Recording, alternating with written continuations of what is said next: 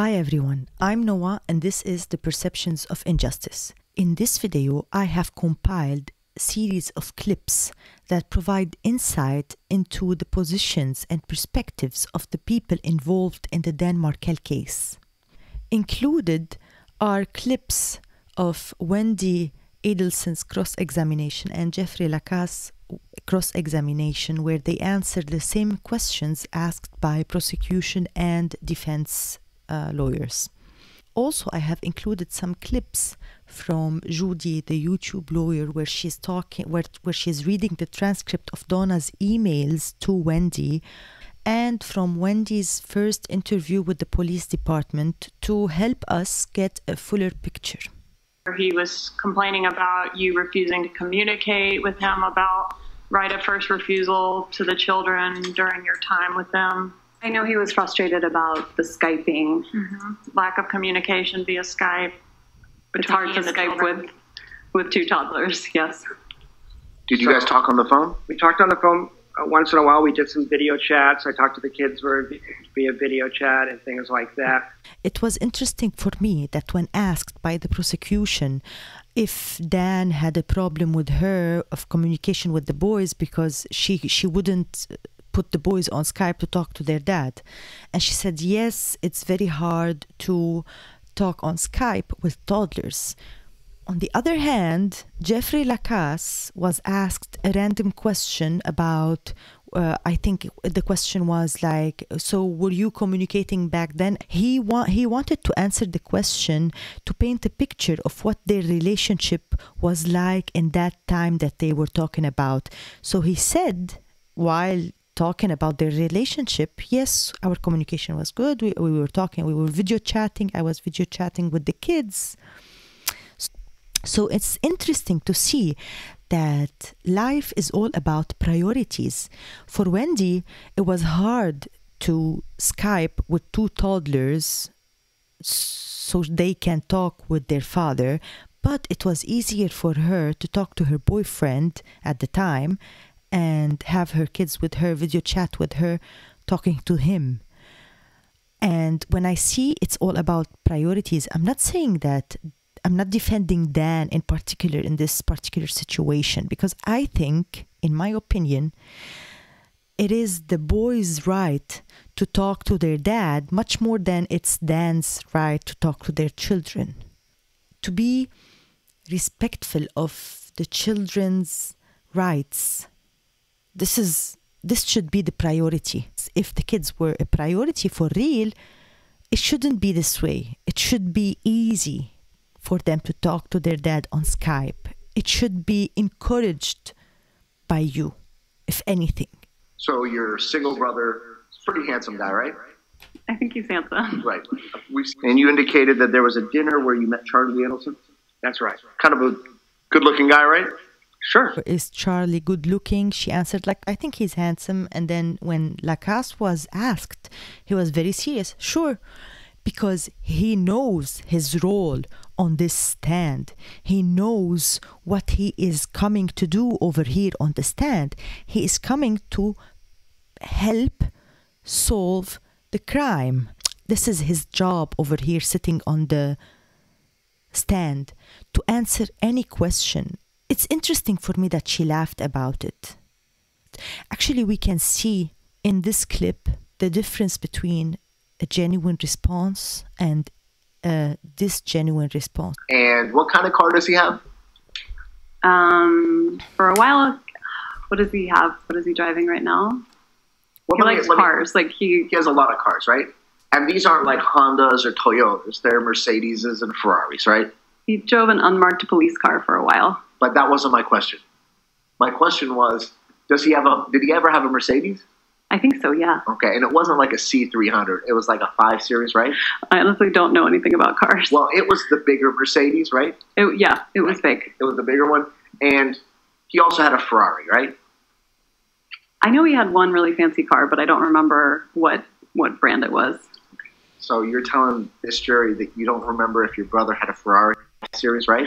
I honestly don't know anything about cars. Well, it was the bigger Mercedes, right? It was big. It was the bigger one. And he also had a Ferrari, right? I know he had one really fancy car, but I don't remember what brand it was. So you're telling this jury that you don't remember if your brother had a Ferrari? Cars are really not important to me. You saw mine. I drove a minivan. Well, but you're not your brother, right? I am not my brother. No, I knew he had a fancy car. I just don't remember if it was a Porsche or if it was a Ferrari. It was something fancy. Something kind of fancy, yeah. Right? Okay. What kind of vehicles does he have? Ferrari is the one that stood out to me. Do you remember the color of the Ferrari? I don't. Did you make any comments to Wendi about the Ferrari? Well, Wendi used to talk about Charlie having a Ferrari. I mean, that was, she would say, my brother's a character, he has a Ferrari, he has an undercover cop car, he has, I think, a nice Benz in addition or some luxury car. So she knew what a Ferrari was, right? Sure, well, sure. So it's not like, she didn't say he's got a Porsche and you saw a Ferrari, right? No, it was a Ferrari. And I actually remember discussing the cost of maintenance with Charlie. There were some downsides to having a Ferrari. Yeah. So. It's tough. So what tells me that in this situation, the honest one is Jeff, is because while talking, he mentioned the unmarked police car. She mentioned also the unmarked police car. How would he know about the unmarked police car if she didn't mention it to him earlier? So she mentioned it, of course, many, many times, but she wants to deny. If you remember that he has a Ferrari or not, how does it serve us people or you? How does it serve you? I had asked for a divorce several months earlier. Okay. That's when we started going to counseling. And he told me that if I tried to get divorced from him, that I could leave with the clothes on my back and that he would take the kids and that I would be penniless. And so when I actually asked for a divorce, I thought it best not to be.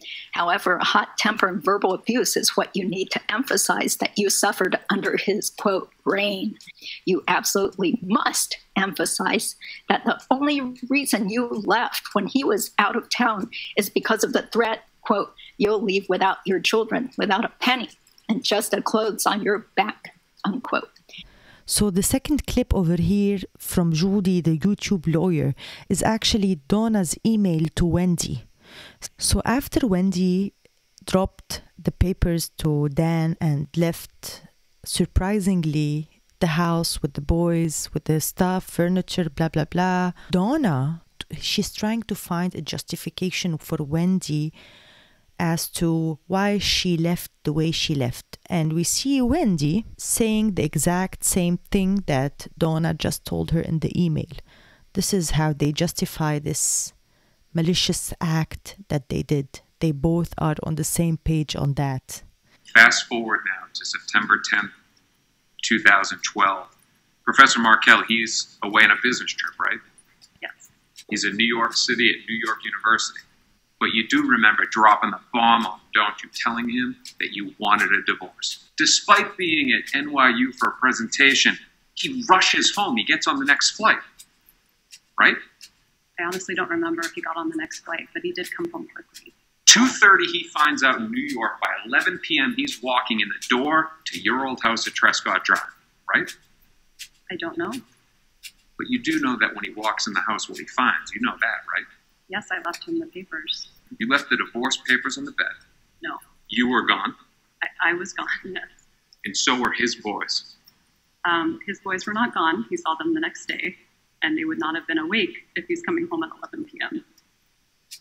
He talks about not knowing where the children were, parentheses, incorrect, address, in parentheses, for the first 6 weeks. Let the court know that although he was never particularly interested in the children prior to the divorce, he was advised to keep a diary and make sure that he shows his interest now. You arranged to meet him the very next day with Alan and Lynn Grossman, mutual friends, and the children were at a local yogurt shop so that he could see the children were fine. You were in fear of his temper, and so you did not want to reveal your address. However, 4 days after the separation, you arranged to bring the children to his house. Again, this is Donna's justification as to why didn't Wendi tell Dan about the location of the kids, of his kids? They were afraid of his temper. Was there any physical abuse? No. Do you think he's gonna go after you physically? What were you scared about? Did Charlie Adelson like Dan Markel? And again, I'm referring to the time frame before his death. I mean, I think he was also, he would listen to me when I would tell him about things I was upset about at the time with the divorce. So whether he liked him or didn't like him, he certainly was supportive of me. Okay, but he never expressed any dislike? No. Did he mention hiring a hitman to kill your husband? Objection. No.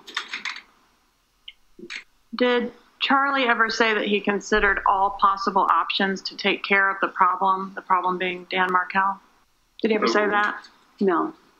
Yes, ma'am. On July 13th, 2014, Wendi and I were speaking, and she asked me if she could share something with me confidentially. I told her sure. She mentioned, or she said, that Charlie had explored all options to take care of the problem, and that he had looked into having Professor Markel killed. It would cost about $15,000. I later talked to Investigator Ice and said that could have been $50,000. They sound awful alike. Okay, so you're not sure if she said 15 or 50. That's right, but I'm confident she made that statement. I just can't remember the exact dollar amount. And she did state that was during the relocation battle the previous summer is when that had taken place. All right. And the day that she made the statement to you was July 13th of 2014. Yes, ma'am. Did he ever joke about he looked into hiring a hitman, but buying you a TV as a divorce present would be cheaper? He did make that joke. They're so worried about my kids. I don't know how I'm going to tell them what happened. And you know, they're so little. And you know, it is difficult sometimes for the kids because they're such realities. They love their dad.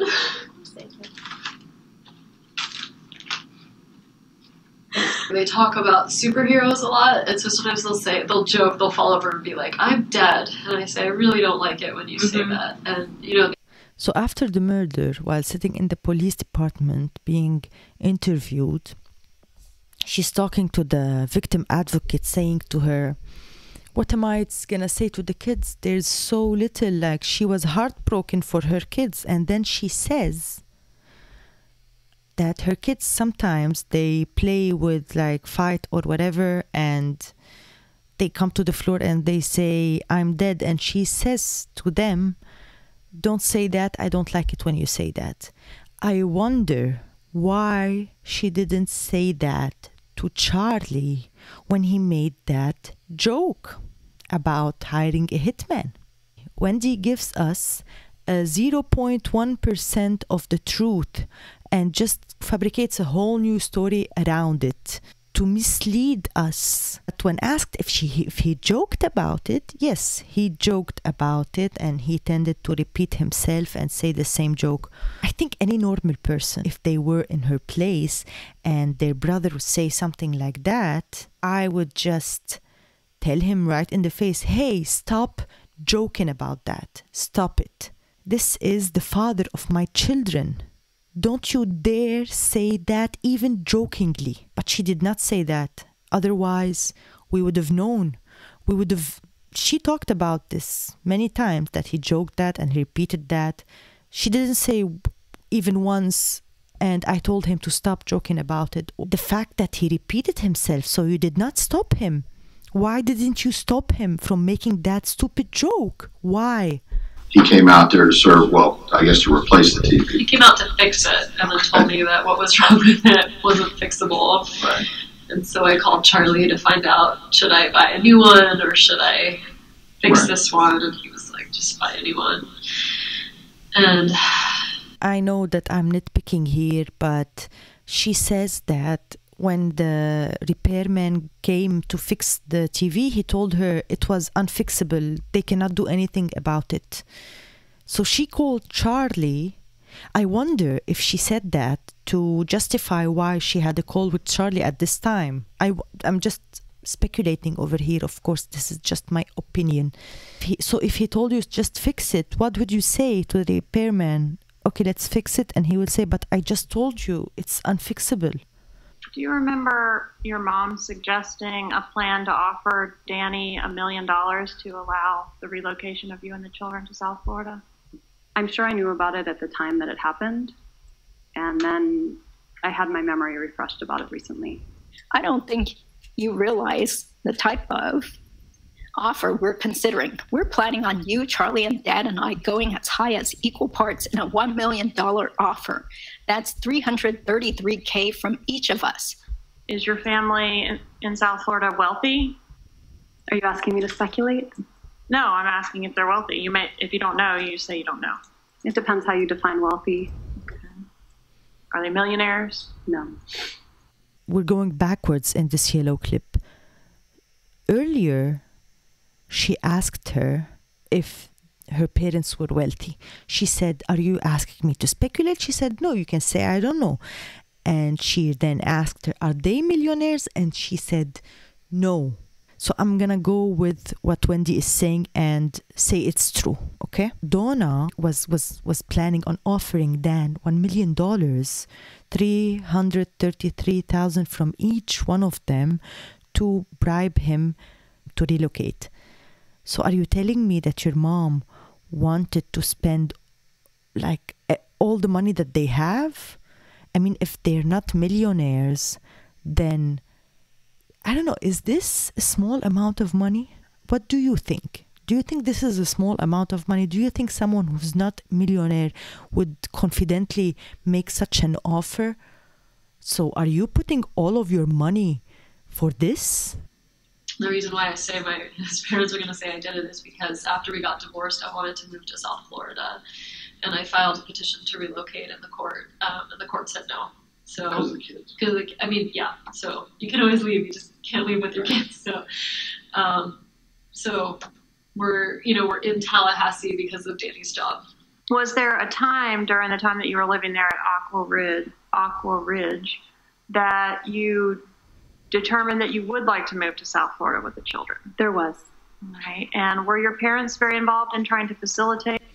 Okay, but before I continue with that, this is how their parents must have thought or will think when they know about the murder, that she did it.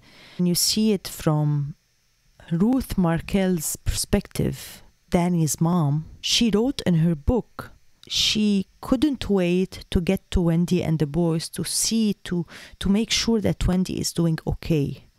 Imagine that the mother wanted to make sure that Wendi was okay, and Wendi was thinking, they must now think that I did it. Look where Ruth Markel's mind was, and look where Wendi's mind is. Was there a time during the time that you were living there at Aqua Ridge that you determined that you would like to move to South Florida with the children? There was. Right. And were your parents very involved in trying to facilitate that relocation?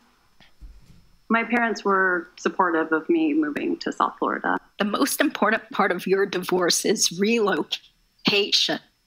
I sincerely hope your attorney understands that that is your non-negotiable. Lots of things are negotiable. That's the one thing that you cannot let her think. Being supportive is one thing, and being the master of the plan and putting oil on the fire is a totally different thing. Because by saying they were being supportive, it means that this was the vibe. Okay, Wendi, is this what you want? Do you really think that relocation is the best thing that you want to do? Yes, Mom and Dad, that's what I want to do. Okay, we support you in whatever decision that you make. We are here for you. But she begins her email to Wendi by, "This is the one non-negotiable thing in your divorce. You have to understand that." Is being over-involved in your personal business? As compared to other people's parents? Yeah. I don't know. Was Ms. Adelson very close to her parents and her brother Charlie? Extremely close. You mentioned that you did develop a desire to move to South Florida. Did you file a motion to that effect on January 14th, 2013? That sounds, I did file a motion. I don't remember the exact date. Okay. But that sounds about right. Was that motion granted or denied? That motion was denied. All right. Denied with prejudice? I don't remember. Okay. If you have it, I'm happy to take a look. Okay. But in any event, you were not able to move at that time? I did not move. And were you upset about being stuck in Tallahassee? I was relieved.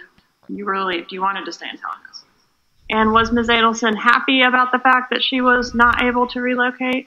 No, she was quite bitter about it, actually. It was, as I said, a topic that came up, that tone came up on those first 2 days. So what do you mean you were relieved to stay in Tallahassee? Then why did you file the motion to relocate? 1 minute ago, you were saying that your parents were supportive. By saying that, it means that this was your decision to relocate and they were supportive of it, right? How long did you stay in Tallahassee after your husband was killed?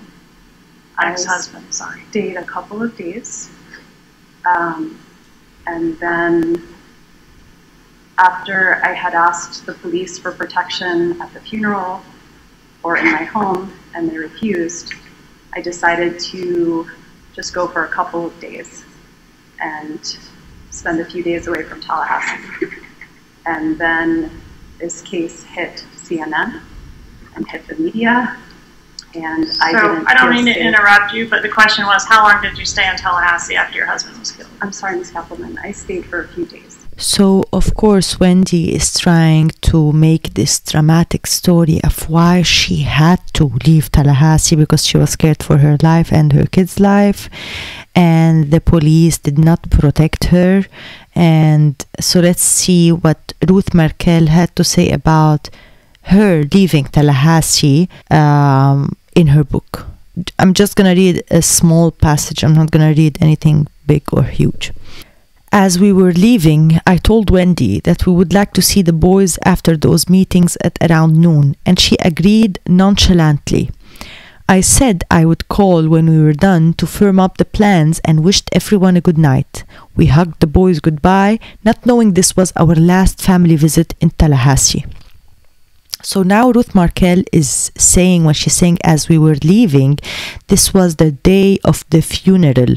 They went back to Wendi's house to see the boys and stuff.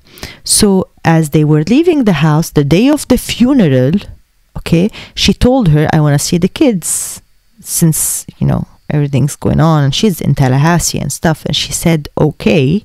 She agreed. Then she says, it was a difficult morning, but I got through it knowing that we would soon be spending time with the boys. I called Wendi to make sure that noon was still okay. So this was the next day of the funeral. It's not, Wendi said. The boys are really busy. Okay, I said. How about 1 p.m.? Not today, Ruth, Wendi said. It's not a good day. I couldn't believe it. What a punch to the gut. I was feeling terrible already. This was my only connection to Dan. Tomorrow then? I asked, trying to keep my extreme disappointment out of my voice. Wendi said, yes, we would speak in the morning. When I called early the next morning, Wendi said Benjamin and Lincoln were still busy. But she put them on the phone with us. After we had gathered up everything, I decided to try Wendi again. We found so many of Linky and Ben's toys at Dan's house, I said, and we'd like to bring them over. Wendi didn't even pause. Unfortunately, you can't see them, she replied. I was so worried about their safety and mine then that we left the house and drove back to Miami right after we saw you. But Wendi, yesterday you said Benjamin and Lincoln were too busy to see us. I know, Wendi said. I wanted to tell you, but I couldn't. You know, for safety's sake, I'm sure you can understand. In fact, the police had been careful to tell us that even though they had provided security at the synagogue, they had no concerns about the safety of Wendi, the boys, or us. Wendi is such a calculating person. She doesn't do anything just spontaneously. How could she pack everything and go with her and just move and never come back to Tallahassee? And also, why did you give her hope? Why did you give Ruth Markel hope that she could see the kids? Don't you think that the kids would feel that they left their father by himself in Tallahassee and just moved away? And not only they lost their father, but they lost even connecting to his parents, to their grandparents, who's the closest thing to their father. After the murder of Mr. Markel, did Charlie Adelson take you out for a celebration dinner? No. Do you recall any dinner shortly after Mr. Markel's death, where you were with Mr. Charlie Adelson and vomited? I do remember that dinner. After Danny died, I was terrified that someone was going to come after me or my children and harm us as well. And so I didn't leave my house for about a month. And when I finally felt ready to leave the house and have dinner, I told my brother that I wanted to have dinner, that I was ready to finally go to a restaurant and eat a meal again. And I'd barely eaten for a full month, just out of grief and shock. And so that night, when I finally ate for the first time, they ended up taking a while before they sat us, and they sat us at the bar, and I had a drink, and I wasn't used to eating anything or drinking alcohol, and I threw up at the table. The only time in my life I've done something like that, but it was certainly not a celebration. And you never heard your brother refer to it in that way? No. Okay, so the over-explanation, the over-justifying of why she did throw up on the table makes me think, what is she hiding over here? Because I think it's normal. I mean, everyone gets sick, right? I mean, she doesn't have to explain it that much. If the prosecution is asking her, so this is when you threw up, she would have said a normal answer would be, yes, I had a flu bug. I had so much to drink. I was hungry, but she explained it so much, in my opinion. Who cares if she threw up or not? Because she said, this is the first time that I've done something like that. You've done what? You threw up? It's normal. It's human. It's human. Did Mrs. Adelson tell you anything about the celebration dinner? Anything about a celebration dinner? Yes. Could you tell us about that, please? Yes. A couple weeks after Professor Markel was murdered, we spoke on the phone, and she had mentioned that her and Charlie had gone to, these are her words, she said, Charlie and I went to what he described as a celebration dinner. And that was the dinner where she vomited? That's right. That's correct. Were you involved in any way in a plot to kill Dan Markel? No. And I get why I would be a suspect, but the idea that we were divorced, but the idea that I would ever do anything is like, I understand why they need to check, but I don't know who would though. I don't know who would do this. I could see why they would think it would be me. I inserted this clip of her saying that because, okay, so now you understand why they are asking you all of these questions in the cross-examination, right? Are you aware, Mr. Lacasse, that Ms. Adelson suggested you as a possible suspect in this homicide? Yes, I am. And where were you when Dan Markel was murdered? I was on the road to Tennessee. I originally had a trip planned for 11 a.m. on Friday the 18th, and I had, at the last moment, changed my trip to Thursday night. So you left early? I left early without telling anyone, other than the people at the destination. Miss Adelson was the only person I had told in Tallahassee about the time that I was leaving, which was 11 a.m. on the 18th. I had informed her of that in around June 10th. All right, so originally it was going to be July 18th at 11 a.m. would be your departure? Yes, ma'am. And would you be flying or driving? I was driving. All right, and it changed to Thursday night, so you left the night before and were in Tennessee at the time of the homicide? That's correct. And you told Wendi that, hey, listen, I'm going on this trip, and I'm leaving Friday morning around 11 a.m., correct? That's correct. And do you recall what time the actual shooting took place? I believe it was right around 11 a.m. The same exact time that you'd be leaving the area? That's correct. 11 a.m. After his workout, Markel drives back home and is headed up the driveway when his cell phone rings. Markel starts a conversation, one he will never finish. He tells the man on the phone, oh, hold on, there's someone unfamiliar in my driveway. And as the man is on the phone, he hears some exchange, then he hears a muffle, a sound, a grunt. He never hears Dan Markel again. Somebody had walked up to Markel and shot him twice in the head. Do that if that's Jane, not right. Who would have done this? I have And just no are they idea. going to come after my kids? Or me? Who's next?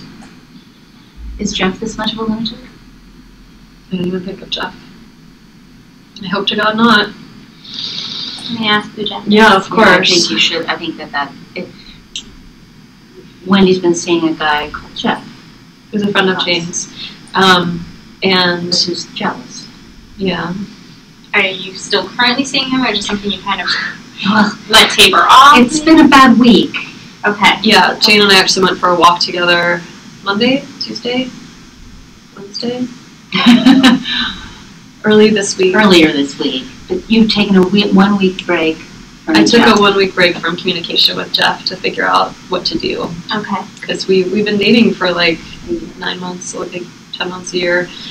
And when you use the word dating to you, is that's my boyfriend, or is it more of just dating, like the casual? Okay. Yeah. No, he was my boyfriend, and involved with the kids, and I mean, yeah.